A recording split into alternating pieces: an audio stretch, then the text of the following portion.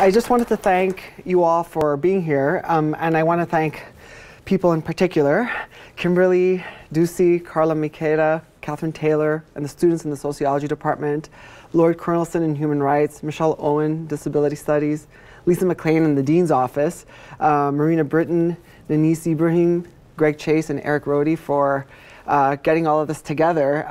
It's sort of been a great sort of process over the last few months, I suppose, of getting this done. And I want to thank this sort of really dynamic group with interdisciplinary interest for being here and giving me some time to talk about this book project.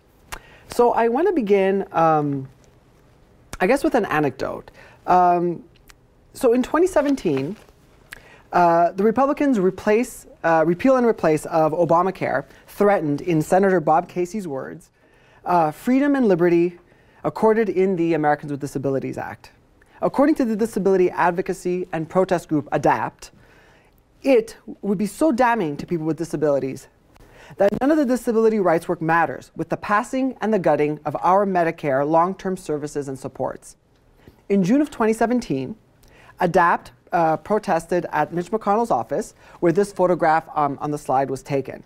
43 protesters were arrested.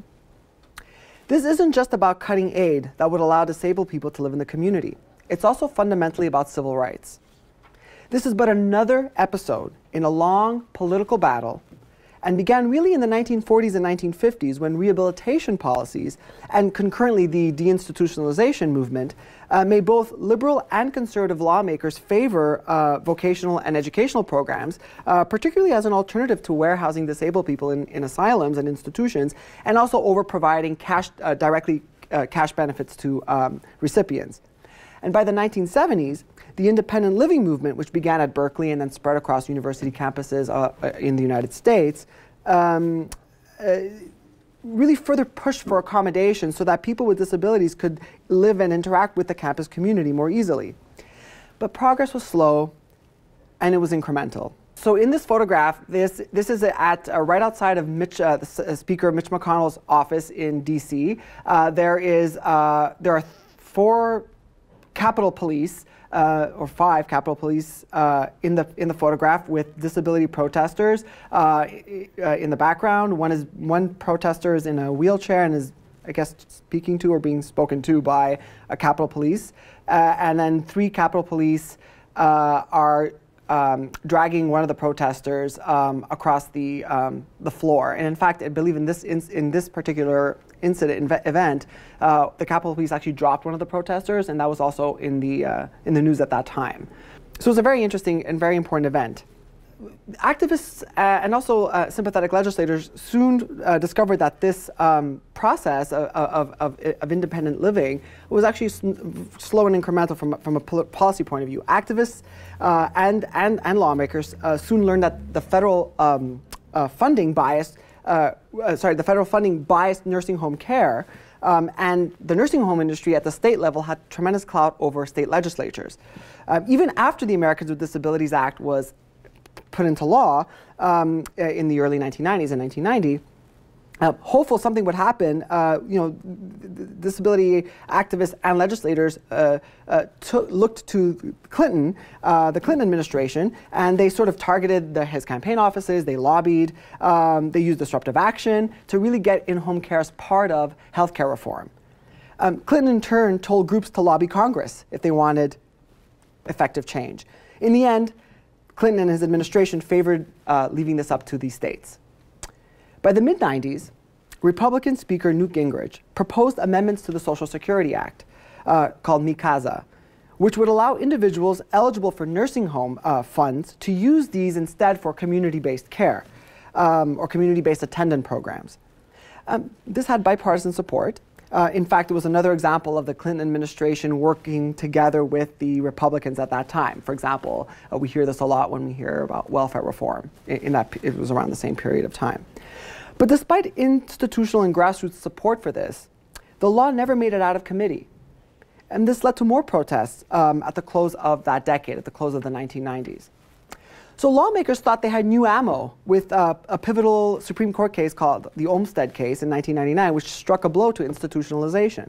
But in 2001, 2002, and then again in 2003, 3 new versions of Mi Casa were introduced and went nowhere. So this decade-long debate fueled ADAPT's protest. Both Republican and Democratic legislators were looking to get this policy done, and instead sought compromises to altering Medicare as a way to sort of get some action on this policy. But ultimately, the Obama administration failed to pursue community care as part of healthcare reform. ADAPT protesters chained themselves to the White House fence. As protesters chanted, "Free our people," one protester exclaimed all they want to talk about was them implementing MFP, which is money follows the person. That was the last administration. What is this administration going to do? So money follows the person was supported by the previous administration, the Bush administration. It didn't touch Medicare, but what it would do instead was give upfront money to states, which would encourage, but it would not require attendant care programs. So community care was ultimately abandoned in compromises to get Obamacare passed. So in effect, the program remained optional. So this case brings out several important themes that I want to touch on today. The first is that politics and policy evolve over very long periods of time in a kind of forward and backward trajectory. So it's not evolutionary in the sense of starting from point A and now we're at point B in this kind of evolutionary trajectory. The second is that political entrepreneurs matter on both sides of the aisle. They create spaces for issues to flourish on the policy agenda. They, in other words, create political opportunities. The third is that institutions can either facilitate or they can hinder activism. Fourth, advocacy and activism through both institutional and extra-institutional means matters. And this is especially true when insider activists or lawmakers face barriers in trying to affect change. Fifth is that political compromises to get things done and kind of desire for bipartisanship can actually produce policies nobody wants and nobody cares about. And thus, the question should be, why defend policies that nobody cares about and nobody wants? And finally, and relatedly, policy half solutions keep these policy areas unsettled. They can facilitate retrenchment, they decrease issue salience, they can demobilize constituents, and all of this can affect whether or not policies actually deliver the goods that they promise to deliver. So, Politics of Empowerment, the book that I'm talking to you about today, addresses several big questions within which this particular talk should be understood. How and why do institutions change? To what extent is this change endogenous or exogenous, so within or outside of these organizations? To what is the role of both insider elites or political entrepreneurs and so-called outside actors in promoting and affecting social change? And how are political constituencies formed? And why, when, and how do they mobilize? So my main argument is that policies make new politics by changing the rules of the game, by taking ideas and manifesting them into programmatic changes. So they change the rules of the game, and policies create or take ideas and make them into manifesting themselves into real, practical programs. And in doing so, policies shape the interaction between communities and the state. Policies turn clients of social services into a minority group entitled to civil rights. And this was an important basis for subsequent mobilization. Policymaking and the way policies evolve is really a cycle of innovation, retrenchment, mobilization, and restoration. Rinse and repeat. All of this means that we need to know the following. How did disability rights get onto the policy agenda to begin with? How did detractors emerge to curb policy enforcement? What has been the role of the disability rights movement and the disability community in mobilizing against lack of policy enforcement or policy retrenchment? And what are the outcomes of this mobilization? So what I'm trying to understand is why decades-old disability rights policies continue to face political threats, rendering these policies unable to produce these public goods that they were intending to produce. So what's so interesting about the politics of disability? Well, this policy participation cycle that I mentioned before is not unique to disability. In fact, the claim that policies make politics has been explored via the Gray Lobby, the women's movement, the right to choose, sexual harassment politics, and even environmental politics. The case of disability should be understood within that context. And in that, it points to some particularly important aspects of issue development, political evolution, and lawmaking that makes this disability especially interesting. Remember that disability is part of the early development of America's so-called belated welfare state. Disability, because of that, has always had a presence on the policy agenda. Not coincidentally, it has a very old and established nonprofit sector. Many disability organizations historically enjoyed very close ties to lawmakers and to policymakers. And all of this means that basically disability rights entered into an existing organizational, political, and cultural field, right, that was already dominated by an extant paradigm, right? There was already a well-entrenched way about how to think and deal with disability. And that was not as a minority group entitled to civil rights. In other words, the issue came with baggage, right? A policy understanding was already in place that disability rights had to contend with. So on this slide here, I have a graph that shows some kind of I call it a macro context graph, but it's also kind of a historical graph if you think about it that way. But the graph basically, and I have it in some of the handouts, the graph shows change in the number of organizations founded, the number of disability groups founded, the number of hearings that Congress held, and the number of protest events between 1961 and 2006. And what the graph shows is that for a big chunk of that period, so from 1961 till about the enactment of the Americans with Disabilities Act in 1990, you kind of see the growth of both the nonprofit sector and also the growth in the number of hearings that were held by Congress during that period of time. You also see sort of the rise of direct action protests during that period of time, which is identified by that dotted line at the bottom. There are some other important points to take away from here. The first is that important period between 1961 and the late 1980s, which is the period I'm going to talk about here the most. It is important because it is here where three things are happening. You have, again, the rise of protest, you have the rise of agenda space dedicated to issues of disability, and you also have the proliferation of disability groups, which is different from the situation following the Americans with Disabilities Act, where you actually see for the first time in years a contraction in the disability organizational field. You see a very strong decline in the number of hearings that Congress is dedicating to disability following the ADA, which is that straight up kind of red line. And then you also see a sort of decline in protest. And just a note about protest. And this is based on my content analysis of protests over 45 years across 4 newspapers. And what is interesting about protests is relative to other social movements, there's definitely fewer direct action protests overall with disability rights. But I think what's more important is that, that there are really actually 2 waves of protest. The first wave, which is I'm going to refer to the most, is this first wave of protest that was happening just around the kind of 1970s and 1980s. A lot of it was a response to this sort of government seemingly providing rights and then trying to take them away. It was what generated that protest. The other kind of protests really emerged around the time of the ADA. But what's interesting about those protests is that the protests weren't directly engaging with federal policies per se, but much of that protest was targeting local and state, as well as some municipal and, for example, public transit companies. Those were the targets of those protests. They may have invoked legislation, but they weren't targeting the federal government. But right now, I really want to draw specific attention to the 70s and 80s, not because I was born then, but because they're a very interesting period of time.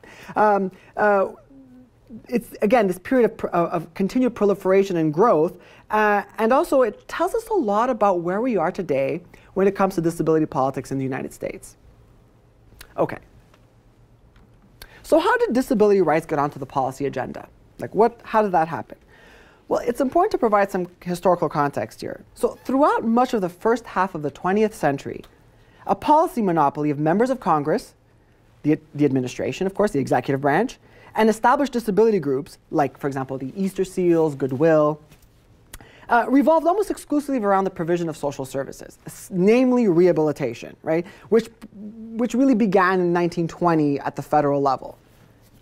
They dominated policy discourse, and by doing so, they excluded alternative policy understandings of disability. the way that they understood disability was that people with disabilities were clients, right? And that's how they should interact with the state. This monopoly was facilitated by the institutional arrangements of that time. So it's important to put, again, why history matters. And I mean, I'm not a historian, but I can appreciate why it does matter. It's important to remember that in the 1940s and 50s, committees were controlled by a seniority system that kept conservative Southern Democrats, or Dixiecrats, in leadership positions, right? And that really worked to kill any liberal-sounding legislation that might come from any of these committees.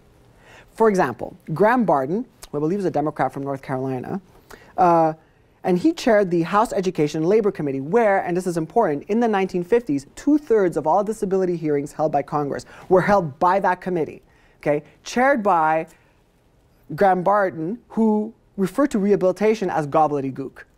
And that's a quote, and I forgot to do air quotes, gobbledygook. That's a real thing from the congressional record, okay. And so this is important to sort of keep this, this historical context in mind when we're talking about this. You know, and it's also very important to note that disability groups were not really trying to work outside this system. They were part of that system. They were part of that system. But even in this kind of status quo period, which other people have commented on, the 1940s and 50s being a deadlock of democracy, there wasn't a really significant change happening here. You have to remember the 50s, McCarthyism, right? This is that post-World War II period.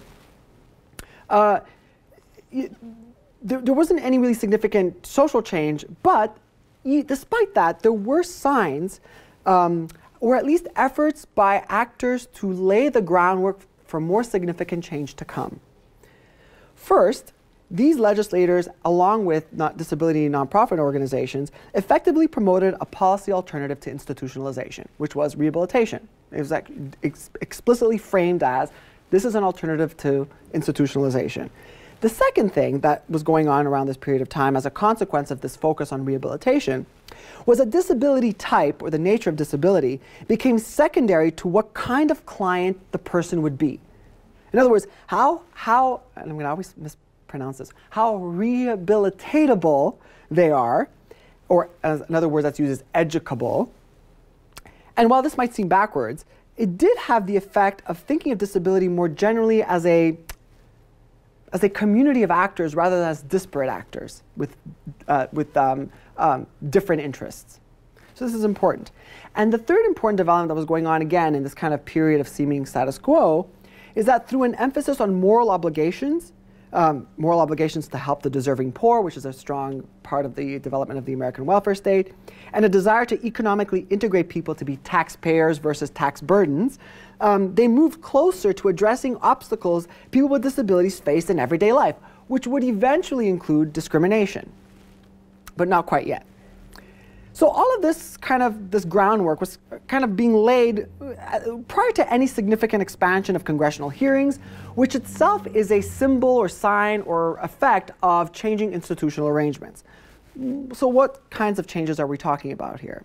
Well, the first was electoral turnover. So by the end of the 50s and in the early 1960s, more liberal Northern Democrats and liberal Republicans came to Congress. At the same time, and partly as a result of that, the seniority system that had kept all these conservative Dixiecrats in powerful positions was falling apart. Both of these factors loosened that policy monopoly, that stronghold that this group of legislators and nonprofit organizations had. And part of that was that these new legislators and policymakers were entering the arena with new ideas, right? New ideas that in the past may not have been entertained. It also meant that other committees and their respective members began getting interested in the issues of disability beyond just those one or two committees that were sort of where most of that discussion was happening in that period of time. So this incremental shift actually had led to several important socio-political developments. And the first has to do with political innovations and how political entrepreneurs shepherded in those political innovations. What do I mean by that? Well, let's take this particular period of time. Very short period of time, 1968 to 1971, so a few years. Three key things happened that were very important to the socio-historical and political story of disability rights. The first was the passage of the Architectural Barriers Act of 1968. So it was introduced in 67, passed in 68. This law required that the construction of new government buildings had to be made accessible. This was important. It was important because for the first time, this was a policy that wasn't about doing something to people with disabilities, but rather to do something to the environment to facilitate people with disabilities accessing federal government or public buildings.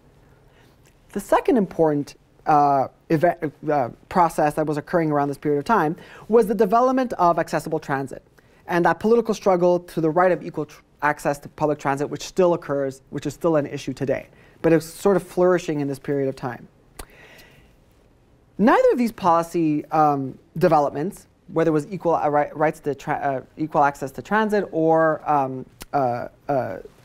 the construction of the public buildings being accessible, were driven by demand-side pressures. In other words, this wasn't a response to changing public preferences or the pressure of any kind of social movement or organization, right?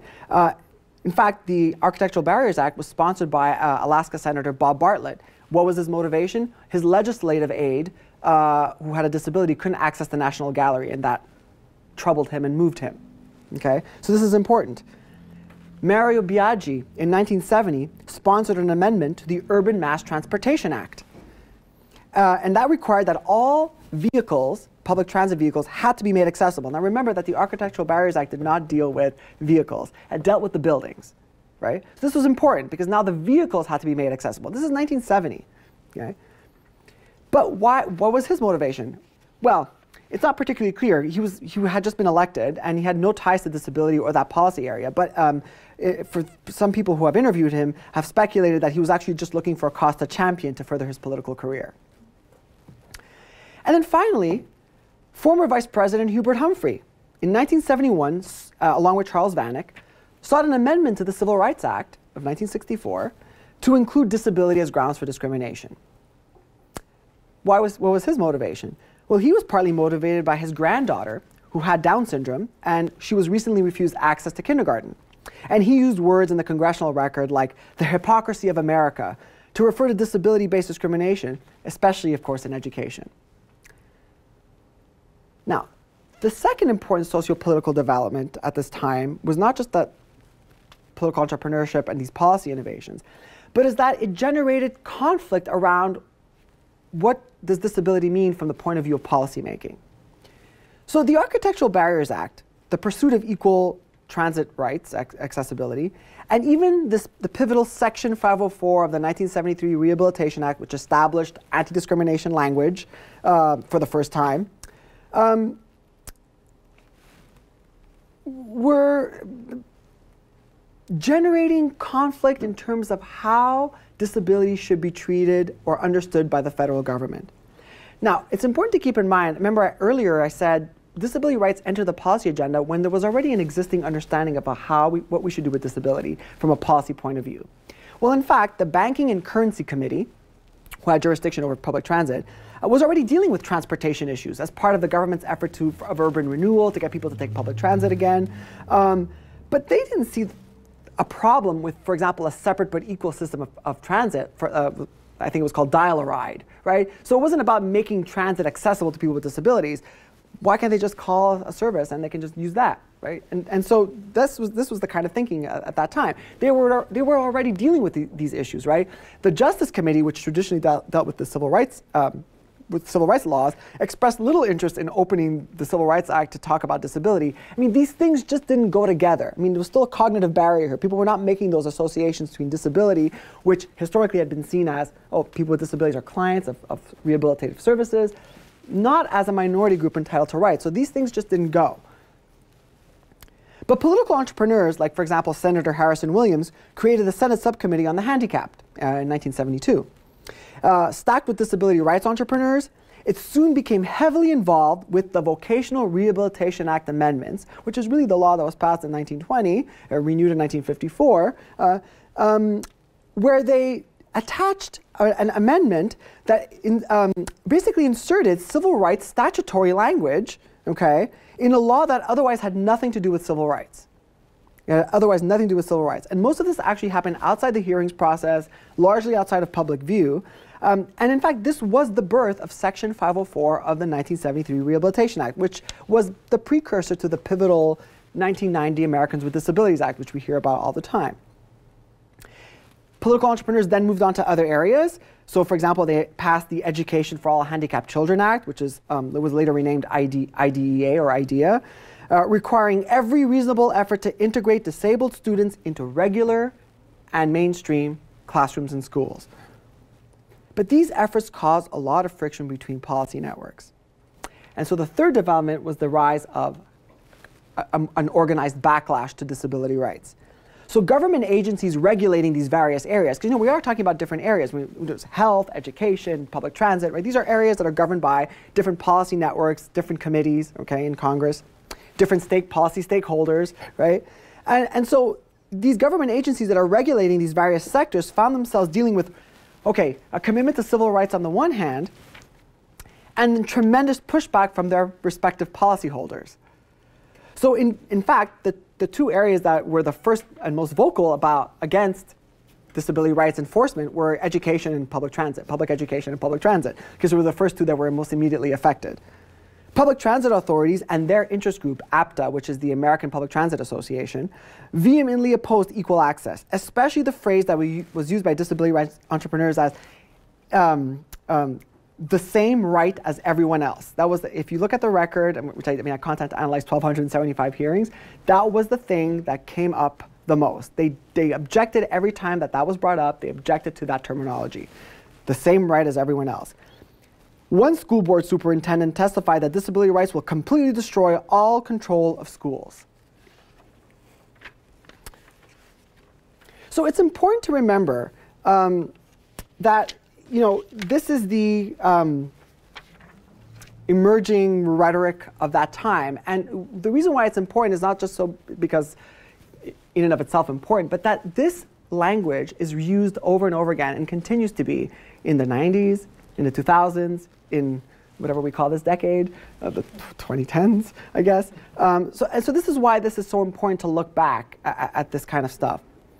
So these detractors, their efforts, made it very difficult for subsequent administrations to carry out any enforcement of disability rights. In fact, for the first 4 years following the enactment of the 1973 Rehabilitation Act, there really weren't any published regulations, and so it made enforcement of the law very difficult. No one really knew what this enforcement was going to look like. So eventually, these opponents would find allies in the Reagan administration, which actively undermined equal access legislation. But part of their success, and this is important, part of their success involves how they framed their opposition. They weren't going around saying, we're against disability rights, but rather they focused their attention on costs, okay, inefficiencies, that you're undermining services for the many to provide services for the few, that no one really stands to benefit from any of these legislative innovations. One representative from the National Center for Law and the Handicapped foresaw the future when he said, and this is a quote, "The fiscal argument will always be brought up and will always be there, 3 more years and 3 more years, and we are dealing with the civil rights of people." And it was, and it still is today. And finally, the last important socio-political development that was in this period of time, in the 70s and 80s, was the rise of contentious politics. The late 70s and early 80s signaled a shift from innovation to retrenchment on policy. Institutional activists soon found themselves in an increasingly hostile environment to push this disability rights agenda forward. It became clear to disability rights entrepreneurs and activists that the system of rights that had emerged was one that was separate and unequal. That whatever the power of the civil rights community and any enforcement mechanism associated with the Civil Rights Act would not apply to people with disabilities. So despite its promise, Section 504 of the Rehabilitation Act was really the first great political compromise on civil rights. And consequently, it marked the beginning of some of the most contentious politics and disruptive mobilization by new disability political advocacy groups that emerged in the late 70s and early 1980s. Detractors increasingly saw the goals of these advocacy groups as totally impractical, that all they do is, quote, raise expectations, as one director of special education programs put it. So I'll show you one last graph, and I promise that's the last one. And in this graph, this is based on my content analysis of almost 1,000 disability organizations from 1961 to 2006. And I'm focusing only on this period here that I'm referring to. And what this shows is 3 lines. These 3 lines each represent the rise or decline of service provision groups, advocacy groups, and a hybrid of service and advocacy organizations. And the yellow lines indicate sort of, I guess, momentous or important policy periods. And what this is showing is that overall there has been a decline in the number in the proportion of the disability nonprofit sector that is composed of strict service provision organizations. I like to refer to those as the classic traditional model of disability groups that had been around since the late 1800s in the United States. Doesn't mean that they were completely supplanted, just that they declined in their relative proportion. But what's important here is there was also a rise in advocacy just at around the same time. So in other words, as service provision organizations became a less significant share of the disability nonprofit sector, advocacy organizations and hybrid advocacy and service organizations became a larger share of that sector. Okay? And this is important. Why is this important? Because remember, this kind of retrenchment and backlash. It's important to remember that that new rights language that was introduced by political entrepreneurs, for example, in Section 504 of the Rehabilitation Act, shaped the political space around which advocates and lawmakers were working.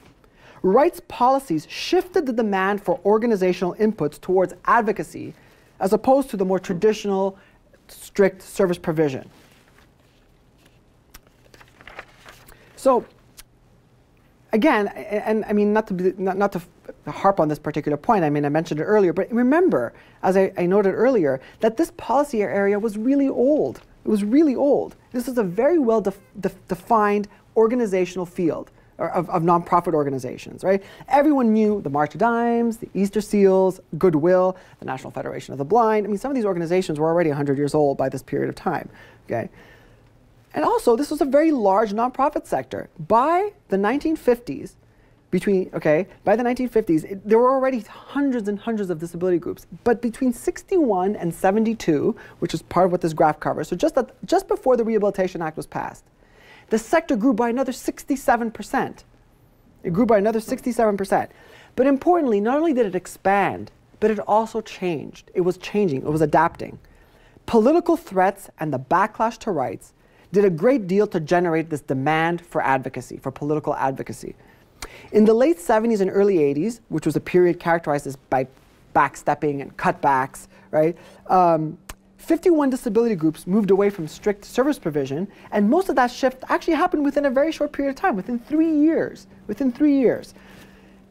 And most of that was a direct result of the kind of continued sort of stalling on implementing Section 504 regulations. Why don't we have an enforcement mechanism for disability rights legislation?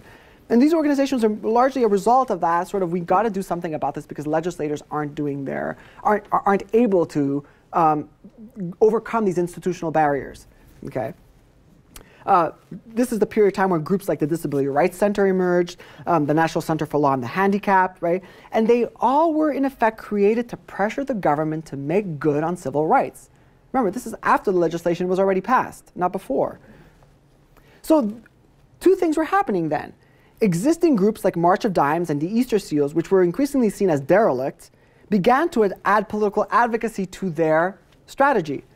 And second, newly founded groups, like new groups of that period of time, were like Disabled in Action, for example, and ADAPT, right, were founded entirely around political advocacy. So these were these long-lasting effects of policy change.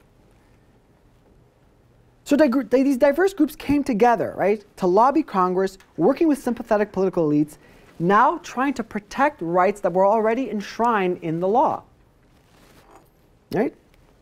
By 1982, about 20 groups, including newer organizations like the American Coalition of Citizens with Disabilities, or ACCD, and the Disability Rights Education and Defense Fund, or DREDF, as well as established groups like Easter Seals and NARC, formed the consortium concerned with developmentally disabled to fight against rollbacks in rights to mainstream education.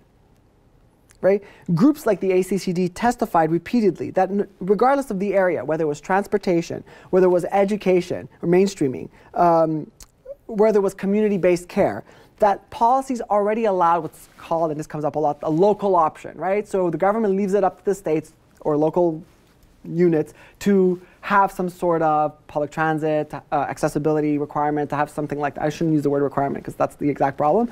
These were never required. The local options always had the option. But the claim that disability groups were making was, but they're not doing it. So this is why we need the federal government's involvement in this area. There already is a local option. They're not using that local option to actually advance a civil rights agenda. So these advocacy organizations became very important because they became the mobilizing structures that really gave rise to the modern disability rights movement.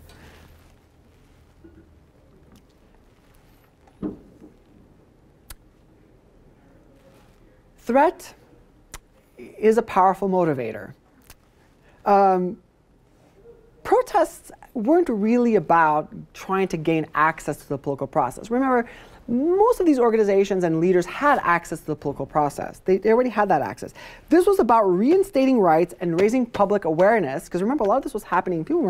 The public wasn't really aware of what was going on. In fact, a lot of people who have covered this period of time have documented that much of the political change that was going on with rights wasn't even being proliferated to the disability community. A lot of this was behind the scenes. It wasn't a very particularly salient topic. But what these groups did was very important because they took this fight to the streets and outside of just immediate government policy circles. And this is very important for mobilization, for sustaining a broad social movement, right? The 1980s were seen as a civil rights counter-revolution, and this isn't just for disability, right? In fact, Black civil rights movement, basically civil rights was under attack. And this actually created an atmosphere where disability organizations worked with other groups, like, for example, the NAACP, the Leadership Conference on Civil Rights, the National Women's Law Center. They turned to Congress to help limit the administration's attacks and rollbacks on civil rights. And in fact, what's really interesting about disability groups is their tactical and strategic flexibility. Okay? Activists came to focus on both the use of disruptive collective action, right, like protests that are, sit-ins, for example. But they also were working with sympathetic policy elites working directly on new policy proposals. Public transit, for example, generated some of the most intense conflict throughout the 1980s and 90s. Even well after the Americans with Disabilities Act, right, which is seen as a sort of emancipation proclamation for people with disabilities, well, even after the ADA was passed, the protests around equal transit continued. There were dozens of transit-related protests in DC, Los Angeles, San Francisco, Cincinnati, Dallas, Denver, Atlanta. And a key goal of ADAPT, which was heavily involved in organizing these protests, was to show everyone what it means to be left out. These groups did everything from occupying Department of Transportation offices to chaining themselves to buses. The goal was not couched necessarily in changing federal government policies per se, or at least directly, but to address the immediate local problems of equal access. ADAPT emerged as one of the most militant groups in the disability rights struggle. By the end of the 1980s, it was clear that protests weren't having much of a direct influence on federal policy making, or at least on the policy agenda. But they were shaping attitudes. And I have this one quote when I was doing my content analysis. It was an interview of a DC Metro bus driver. And he said, I sympathize with these people. Probably they have some legitimate beefs. These protests reveal that policy victories weren't really victories at all, and that the efforts of political entrepreneurs and their institutional activism only went so far. But the late 1980s showed signs of change in government. The federal government had begun addressing grievances through disability policymaking in a series of legislative proposals, which eventually led to the Americans with Disabilities Act. And ironically, I believe it was one of the leaders of DREDF, the disability rights group, pointed out that Reagan's attacks would actually allow for a disability policy renaissance in the late 1980s. That was a direct response to the retrenchment that was going on in the earlier part of that decade. So the ADA was actually part of that momentum in Congress. to restore the original intentions of Section 504, which were passed in 1973, so many years earlier, right? And to also rectify perverse court rulings. Along with the Civil Rights Restoration Act, this period of time was referred to by many disability advocates as like the third wave of civil rights.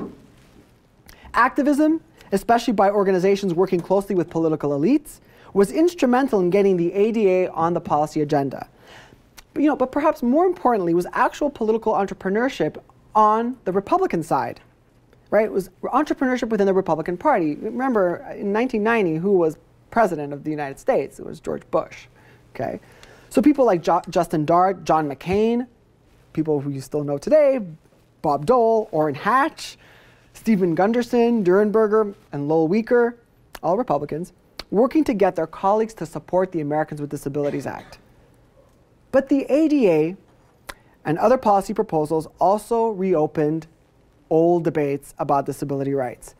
Equal access to transit, which continued to worry APTA, which was the Public Transit Association, the lobby group, right, for public transit authorities. What kinds of remedies would be available to plaintiffs? So if they were to sue, for example. The Sensenbrenner Amendment sought to limit remedies. And perhaps more fundamentally, what is disability? Should HIV/AIDS be considered part of a disability under the Americans with Disabilities Act? I mean, this and the broader argument against having communicable diseases covered under the ADA was a major sticking point and stalled the negotiations on that law. Groups like Paralyzed Veterans of America and ACT UP were increasingly involved in pushing for the ADA, and they raised public awareness about what was going on with the ADA. But it didn't do much to sway opponents. No doubt pressured by the National Restaurant Association, the Chapman Amendment was introduced, which would allow restaurants to reassign employees with a communicable disease to an alleged comparable job. So the ADA then also re-energized opponents.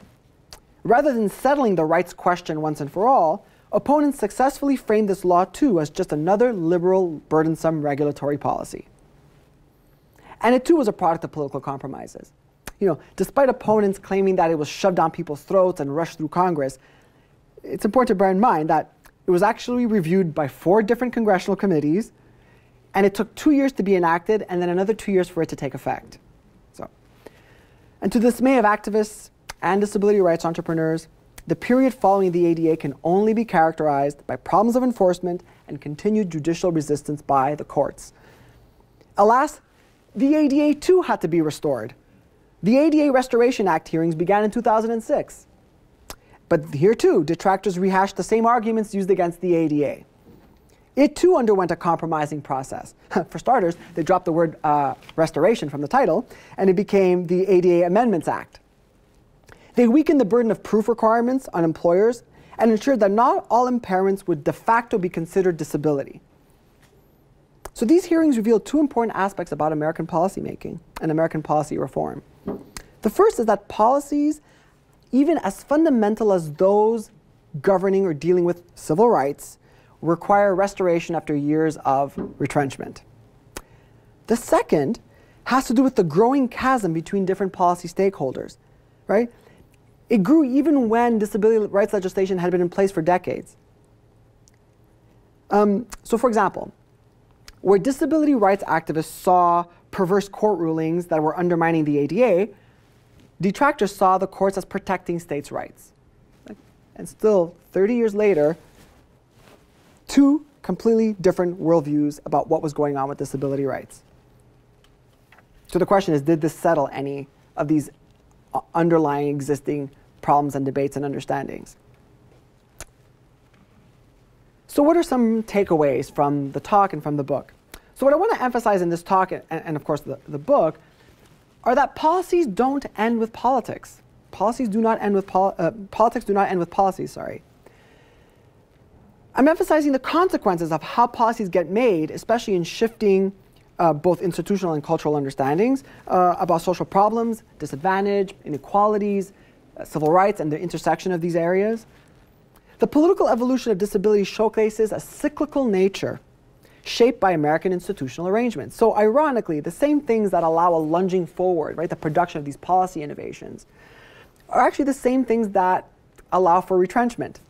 They create these unsettled fields and undesirable policy outcomes.